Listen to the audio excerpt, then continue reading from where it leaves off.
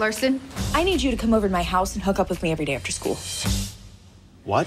Yeah, you, me, sex stuff. How about a little backstory?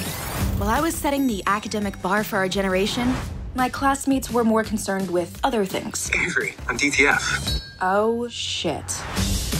We both know you don't do things you're not great at. God, I can't be bad at this. This is not the time to be a perfectionist. I'm gonna blow. You blow whatever you're comfortable with. To master sexual excellence, I'm going to create an app that would collect data and prescribe steps for a successful sexual experience. I should be collecting data from my fellow students. There are certain partnered pleasure approaches, the rock and roll, the surf's up, the double action revolver, the Spock, the reverse Spock. Damn.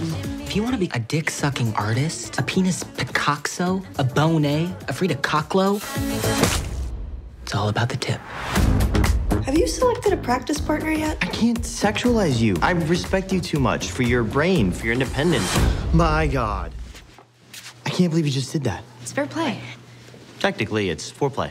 Don't be mad at my confidence. Here we go. Godspeed. I think we can call today's experiment a success. I have a hypothesis. Love leads to sex, and sex leads to love. Our dynamic needs to remain strictly professional for the sake of the experiment. So if we're not doing your experiment, we can't hang? You kids are overly worried about getting good at the sex stuff. It's a relationship that takes practice. Stay safe.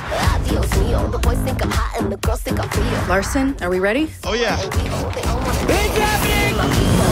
You just launched a harpoon without tying the rope off. I'll tie it off. I have several ropes. Ribbed ropes, pre-lubed ropes. Okay, reel it in, Skipper. You gotta try things to know what you want. There's a diversity of options. You've got your lefties, your righties, your straight shooters, your curvatures. Cool. I'll just be at Hometown Buffet sampling the local beef. Don't be mad at my confidence.